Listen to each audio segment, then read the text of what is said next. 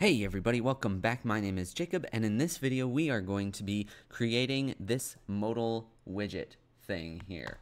So let's get started. Alright, so over in the HTML, it's really simple. We have a nav bar that's just there for show, and a main section with our button to trigger our modal, a link to our JavaScript, a link to our CSS, and I'm using the Roboto font from Google because I really like it. In the CSS, there's the styles that make everything look pretty. All this will be on GitHub, and we'll be filling in this modal section here. And our JavaScript is pretty empty. So for now, this is what our page looks like. It does nothing, but it looks kind of cool. So let's get started in the JavaScript. I have this set up pretty basic, a class for modal and a constructor. So I'm going to start off by saying this.modal container equals document.create element. That'll just be a div. This.modal container.class name. That'll be modal. Beautiful. And this element is actually going to appear as a darkened backdrop behind the little window type thing that pops up. Okay, so then document.body.append child this.modal container, and that looks good. Then I'm going to say const, because we don't have to have this be like a member variable of the modal class, because we're just using it here in the constructor to set things up. Content container. This is going to appear as the little window that pops up. So this is the little window thing. Equals document dot create element. That's also going to be a div. Content container dot class name equals container. How about? Sounds good to me. And then this.modal container dot append child content container. Alright, now let's make our close button. Const close button equals document dot create element button, and we'll style this up so it doesn't look like your average button. Close button.inner HTML equals, we're going to use the times sign to make it look like an X. Close button, oh wait, no. This dot content container append child close button, like that. So we'll put our close button inside of our content container, and we'll add a click event listener to that so that we can listen for clicks, and when the close button is clicked, we will close the modal. So I'll say close button dot add event listener click, and we will fill this out later. So I'm going to leave that empty for now. So we have the close button, and then one last element to deal with, and that is this.content. That's actually going to hold the actual content of the modal, so you'll be able to change what's inside of the modal. This.content equals document.create element, yet another div. Could probably be using some more semantic elements here, but whatever. And this.content container append child content. Whoops, this.content. Come on, there we go. Now let's make a set HTML. This will set the content of our modal. So this.content.inner HTML equals value here. And then we'll say open, that'll be a method, and close, that'll also be a method, and it'll be really simple. It'll just be this.modal container dot class list add open, and whoops, and remove open, like that. So that's pretty much it. Wait a second. No, we have to add this handler here. This dot close. There's our event thing. Our event handler. So now, actually, let's make a modal and just open it real fast. So I'll say let m equals new modal, m.html equals hello world, and m.open, like that. So now, if I come over here, it'll just, wait a second. Whoops. What line was that? 13. Pen child content container. Oh, because it's not this dot content container. Of course. I don't need that. I was just typing this dot in front of everything. Alright. Now it should work. And we have hello world and this junk down here. It's really ugly. So let's get to work styling that. So it's an open modal container, and that's what it looks like there. So we have a modal. I'm going to also do modal.open. And actually, just for the sake of readability, I'll put it above the modal styles. You'll see why in just a moment. Then we'll also have modal container, like that. And I'm going to add a class to our close button here. Close button dot class name equals close button. So we can definitively or more definitively select that button. So I'm going to come over here and say modal close button. So those are our styles. By default, our modal is going to have a display of none.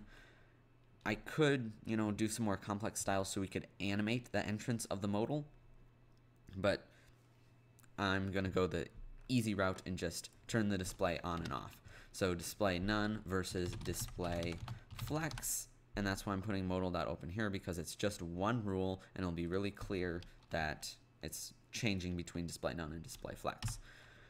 Okay, so then we're going to want position fixed.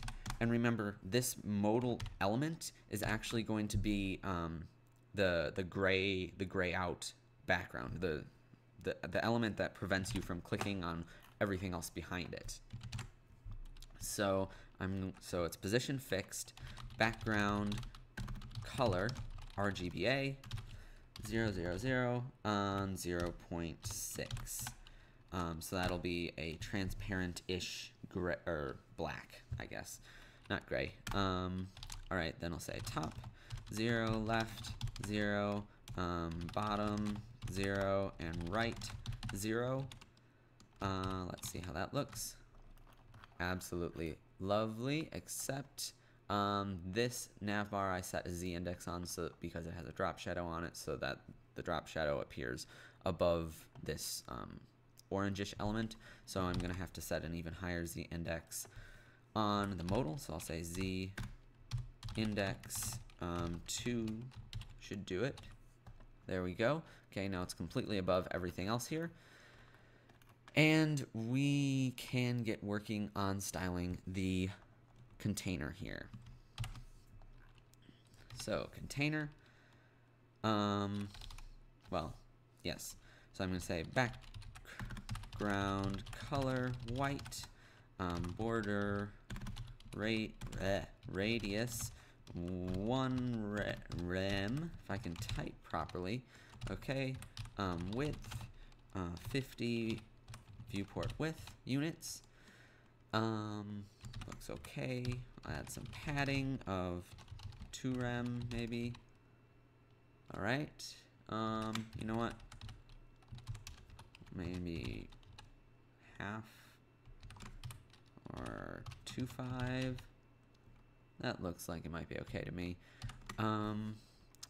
I'm going to go back up here and add some more styles. I'm going to say justify content center and align items flex start so that it now appears right here. Then I can add, I think I'm going to add padding on the modal. Padding 10 VW and 0. No, that's way too much. Forget it. Not, well, yeah, we should probably do height units, actually. What am I thinking? Right. Much better. Okay, now let's style that close button. Alright, we'll say font size, maybe 150%. Background color,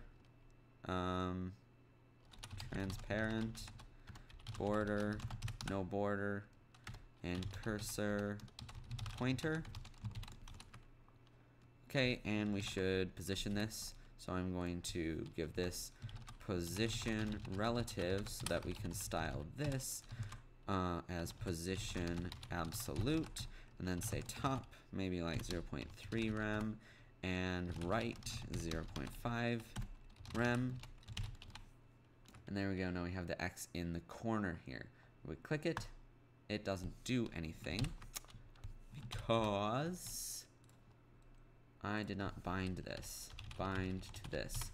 So I have to say dot bind to this because otherwise I'm saying this dot close, and then it will apply that to, see, I have this error here. It says cannot read property class list of undefined because the this object in this function, when it's being called from this event handler or event listener, when it's being called from that event listener, this object starts referring to the close button. So I could either say this.close.bind this, at least that better work. Yes. Or I could say take a function here and say this.close, and that would also work. But I think I'm going to leave it like that for now, just because, why not? If you want to read more on that, well, I would actually recommend reading up on how this variable or object, how it works. It's quite interesting, can be confusing, but if you understand how it works in JavaScript, it's very useful. Obviously, I had a little bit of a brain fart there and forgot, but luckily I remembered in time and didn't make a fool of myself on this recording. Okay, so there we go. Nope, what am I talking about? We have to add the click listener to our button, and then we'll be done. So I'll just say document.get element by ID, modal trigger, add event listener, click, and then I'll make some variables here. Say let I equals 0, m equals new modal, like that. Okay, then over here, I'm gonna say m.html equals you've opened this modal I times. Okay, and then m.open, like so. Okay, so refresh here, click here, you've opened this modal 1 times, plurality, and there you go, it works. Now of course we could add like modal listeners to maybe this one or this link here, this login link, this sign up link, but there you go. That is how you make a simple modal widget type element thing. Add that feature to your website. couple of notes about this, things you could do with it. One is animate this opening. Obviously, I'm just toggling a CSS class here, so you could add transitions or an animation or something. For now, I'm just changing from display none to display flex to make it appear. But if you animate it, that would be really cool. Another thing that you could do is add a click listener to this gray overlay. So if you click on this overlay, that also closes the modal. You could also maybe make it so that if you click on this link, it'll give you a hash to your URL here. It's maybe hash like login or something. And then if you navigate to this URL just cold, it'll open that modal as well. That'd be another cool thing you could do with this. So anyways, guys, there you go. That is how you make a simple modal element thing that you can put on your website. Hope you enjoyed this tutorial. Hope you learned something from it. The code, as almost always, is on GitHub. My name is Jacob. Don't forget to subscribe and have a good one.